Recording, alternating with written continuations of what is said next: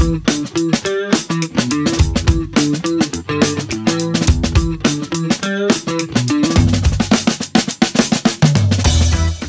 guest today is Mike Richter. Mike, how are you? Good. How you doing? I'm doing really well. You and I work together, but for the rest of the folks out there, tell us what you do. I am a partner solution architect in Microsoft's global partner solutions team. I work with partners, helping them build applications on Azure for software companies, helping them build their own applications, and for services partners, consulting companies, helping them build solutions for their customers. And I've I been can, doing this for, sorry? I Yeah. can tell you from experience that's a fun job. It is a fun job. It is. I feel very grateful, honored to be able to do this job, and I'm excited to wake up every day and come do it. So, Your partners are building solutions, all kinds of solutions, but one of the things I'm hearing a lot about is artificial intelligence, AI. Are we seeing some partners that are thinking about putting AI into their existing solutions or building new AI solutions for Azure? I mean, there are some partners. I think all the partners are Oh, interested in okay. that right Yeah, now. probably Yeah. because it's got so So, much press. You can't uh, y- look at the internet or the yeah. television without hearing about OpenAI or ChatGPT or something like that. Exactly, exactly. Yeah, so that is a huge um, um, opportunity for us, and it's something we're working with a lot of our partners on. And I would say a lot of those engagements that we have with them come in two steps, right? First is how do we what do we want to build, right? What's the capability we want to get out of AI? And how do we do that? What models should we use and prompts we should write? Um, and the all the ethics and what privacy and all those things, right? And then once we have that, we kind of understand that we have that nice and running in Postman, or how do we then go to production with that, right? And make sure that it's secure, it's well architected, and that's where I come in, and the specific team of architects that we're a part of. That's where we come in to help partners figure that part out.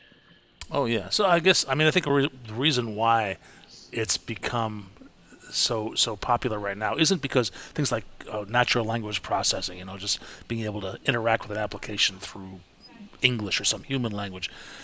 That's become the barriers to that are a lot lower now. There are APIs you Yeah. can just call to make that happen. But some of these other things that you just mentioned, just making sure that you're doing responsible AI, making sure that there's security built in, things that are a lot of these are not the functional requirements, but they're really important. Right. No, yeah. And I think, like you said, it's easy now, right? OpenAI, a lot of these AI providers are making it easy to just call these APIs to get generative AI out of them and to add to your application. But because it's so easy, I think sometimes customers, partners, um, don't do the extra work to make sure that they are doing it in a well architected way, right? Oh yeah, if you call the OpenAI API from your application, you can get the capabilities into your application. But is that really the best way? Is that the best way to do that over the long term when it comes to cost effectiveness and security and reliability? I don't think so, right? And so that's where we are helping partners think about how they get the long-term value out of these AI capabilities. Let's talk about some of those things here, like security, for example. That's a big one, and some people save that to the end, but I think that's a mistake. Right. Well, you should not keep that at the end. That should be kind of, and there's Lots of folks security. do. Yeah. And I would say there's security at a lot of different layers that you'd have to think of, right? Because first of all, you want to be able to tell, well, what data is going to these models, right? Now with Azure, right, we have OpenAI on Azure, which the data that goes into that model doesn't get used to train that model, right? So you can, and that model that's used by you is not used by anybody else, right? So that's one of the benefits of using a model on Azure, right, for this.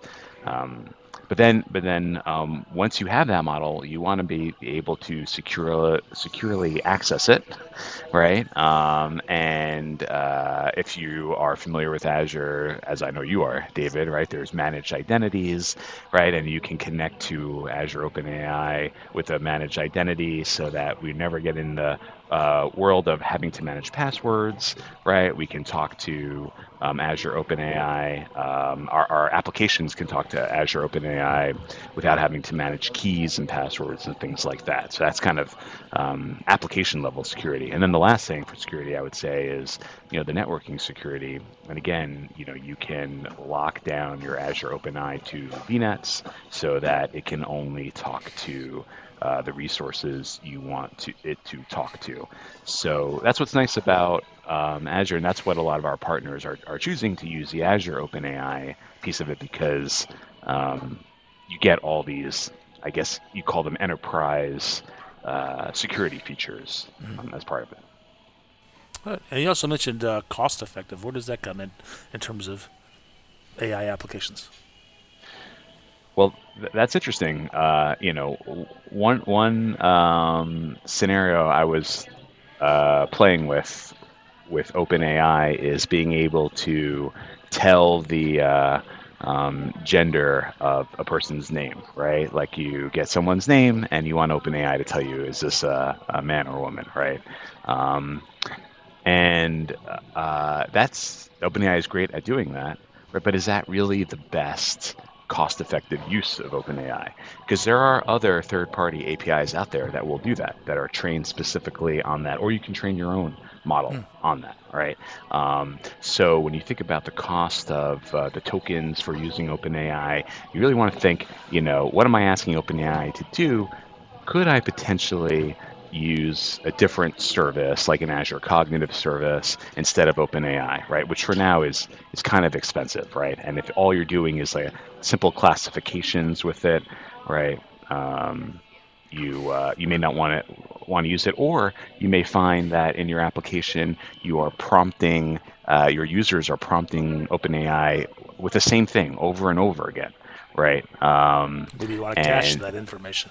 Right, you may want to cache that information, right? And you may want to use something like API management or some API gateway that would that can intelligently route the request to the right service, Hmm. right? So Okay. if this looks like a classification request, route it to cognitive services. If it is really some looking for generative AI, then route it to the OpenAI model. And the last thing is, because we know we work with partners with software companies, you may want to have a tiering service, right, where you use one of OpenAI's cheaper models for your free customers or your bronze customers, but your gold and platinum customers get the full OpenAI. So there's a lot to think about, and you don't want to necessarily have to build all this complex logic in. That's where a service like like API management can help do that routing, help that make it easier for your application to do that routing. Yeah, that's one of the hard problems in computer science. Is finding the right tool for the Right, job, and right. you just rattle off a bunch of tools that all do the same thing, but some are more expensive than others. Well, they And do the same thing. or I Some of should say, them, they're yeah, they're all capable of solving a problem like gender classification. right, Is the name Mike likely to be a man or a woman? right, Easy question for us to answer. Is the name Pat right, likely to be a man or a woman? Less less easy for right. humans to answer. And then when you see that again, right, you should cache that Yeah. response, right, and not go back to the AI model. Yeah. Yeah, and you mentioned there are some ethical issues as well. And as you say that, I think of responsible AI, which is a big topic right now with getting a lot of discussion. Can you speak about that a little bit? Yeah, I think we all know by now that AI is built on training lots of content that's out there, and of course that content has biases built in, right? Because it was written by humans Yeah. who are naturally biased, and sometimes we're subconsciously biased, and we don't intend to be hurtful or exclusionary, but that can come out in the way the AI model works. So just being aware of that. Um, when you are using these models, right, and training them. So that there we have whole teams at Microsoft that's focused on responsible AI and ethical AI, and that's not my that's not the main thing that I'm working on. I would say again that's the part one of exploring AI is Okay. getting the value you want and learning how to prompt and what models to choose and training models. I'm more focused on the okay, let's operationalize your Oh, AI capability now. fair enough. Fair enough. Yeah. It's not. It's really not an architectural decision usually. It's more of a Right. Right. recognizing what the data. It's a garbage in, garbage out issue. Yeah. If you've got lots of biased data, then you're probably going to get a biased model, and therefore you're going to get biased output when you do this. So Exactly. anyway, you talked about security and cost effectiveness. Those are really two of the pillars in the well architected framework. Right. Does the well architected framework uh, do we modify it at all when we're talking about AI applications versus just other applications in general? No, I think all the pillars apply. We just have to think about how do we apply them to AI specifically, right? So the cost effectiveness issue, right? Like I said, you want to think more about, oh, I'm going to use OpenAI as my tool for every AI problem in my application. You want to now think, I actually have a lot of tools, right? I have cognitive services, there's third party, there's Hugging Face, right? I could train my own models. So, one thing I've also seen is that a lot of times because ChatGPT and OpenAI have captured the imagination of a lot of people, uh, a lot of the partners we work with want to use it now. That's their main tool, and to do things that I would say are more quantitative analysis, more classification, or regression analysis or predictions, and that is really more for machine learning, right? And that aspect of AI, right? But it took ChatGPT to kind of inspire people, right? Sure. And so they'll come to us and say, "I want OpenAI to tell us if we can approve a loan or not." And I'm like, "Well, you probably don't want to use a generative large language model for that. You probably want to train a machine learning model based on data that you have and on loans that you have approved or rejected to be able to then give you a confidence score on whether to approve it or not." So yeah, that's Another example yeah, of using the right tool for the job. right, right, I can type into ChatGPT. I can say, "Hey, I have somebody who has an income of this much and this much in assets and has been employed for this long. Should I approve their loan?" And it will give me an answer, right. but it's probably not the best tool for doing that. Right, and there's probably a lot of dimensions that go into that, right, to get the best answer, you Yeah. know. So I'm looking at the well architected framework page right now, and I just want to just touch on some of these other pillars that we didn't bring up, like reliability. yeah, Like, how does that apply to an AI application? well, when you're building, when you're taking dependency now on an API, like you were saying earlier before, that it's so easy now to build in these APIs, Yeah. but I you should you say don't easier, not easy. easier, right? But if you're using these large language model APIs like OpenAI or Azure OpenAI, you are not running the model locally. You're not standing it up. You're taking dependency on on their API, and I'm sure there are SLAs that come with that, right? But if it's down, you are going to have an issue with that. Right. So one way, the most common way to do that is to have redundant, endpoints, and so you can do that, right? You can have multiple OpenAI endpoints in different Azure regions, Hmm. and you can then have active-active, active-passive, whatever makes sense for your business using API management or traffic manager or Azure Front Door. But that's another thing to think of, right? That it may get very addictive with your users, right? To be using these features, and if it's down, that will not be good. Especially as, like I was saying before, more and more of these applications might come to rely on open AI or generative AI as the main interface for the application. Yeah. So that's another pillar we have to think about for production scenarios, right? Being able to have redundant APIs that we can call in case there is an outage. Okay. What would you say is the biggest challenge in deploying uh, an AI application, an application containing AI, to the cloud? The biggest challenge, I think, honestly, I think it's finding the right capability that that you want to drive, right? Like the example I gave before, asking OpenAI to approve or reject loan applications, that's probably not the best use case, or there's better technologies for that use case. So finding the right use case, then figuring out what is the ROI on that use case, right? Just adding AI is kind of cool, but it's expensive, right, to use these tools Mm. now. So coming up with the ROI, once you know those things, right, then I don't think it's too much of a challenge if you follow the well-architected framework. If you probably want your application, these new capabilities deployed in a way that's similar to the rest of your application, right? So if you're using Kubernetes, maybe you stand up another pod that is your microservice for talking to OpenAI, right?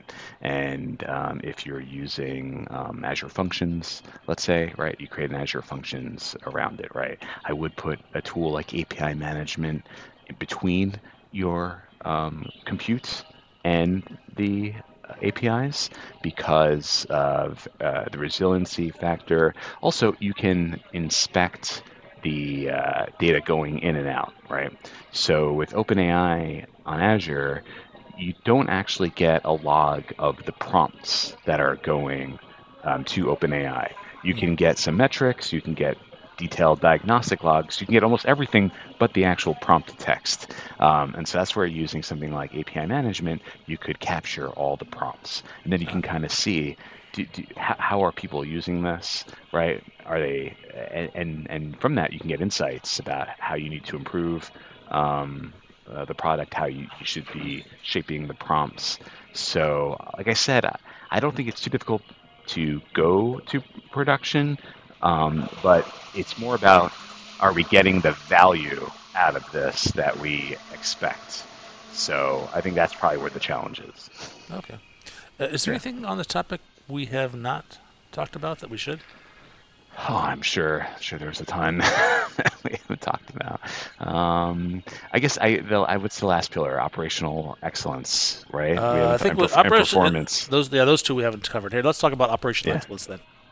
yeah. Well, I was kind of getting into that with the diagnostic settings, right? And Yeah. using API management to see that. Like again, this is not a service that you are um, necessarily building if you're using the large language models, right? You're calling an API, you're not hosting it yourself. So when it comes to operational excellence, it's more about are you using these tools effectively, right? So it's kind of similar to cost optimization and resiliency. They're not, there's a lot of overlap there, right? And that's where being able to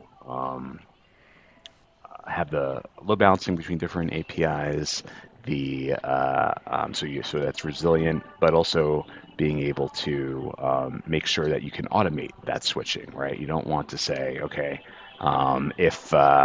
if one region goes down, then now we're going to be down for an hour as we switch everyone over, right? I think that's where you want to make sure that you have um, the operations as automated as possible.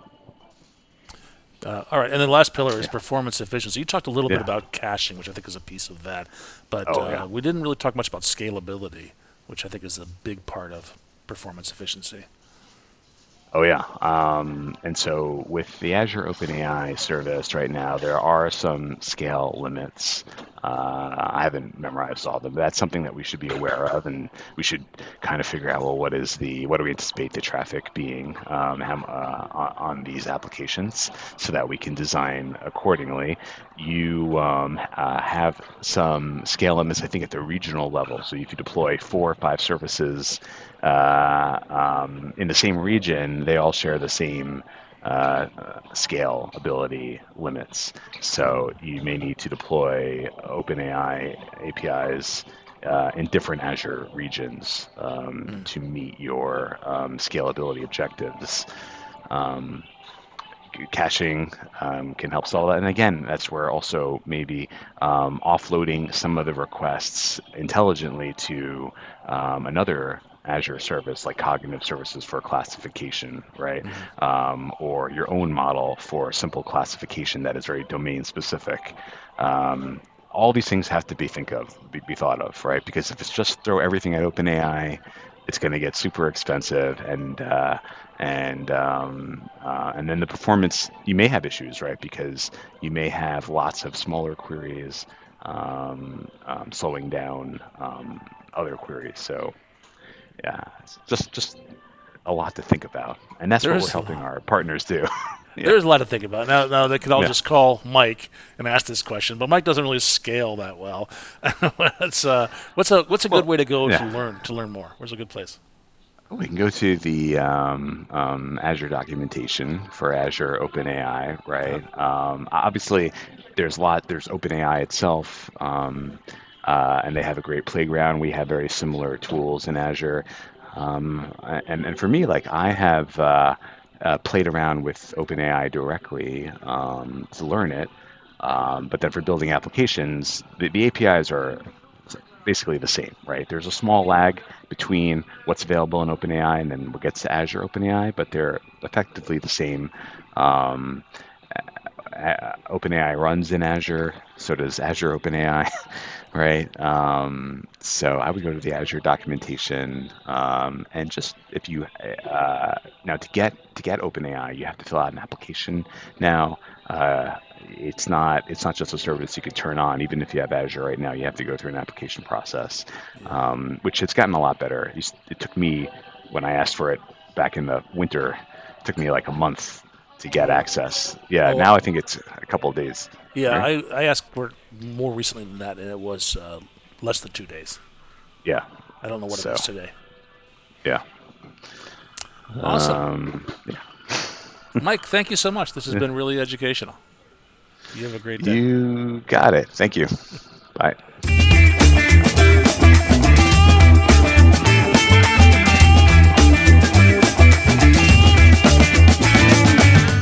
David, I really think that AI is a technology that we can, I hope, be friends with.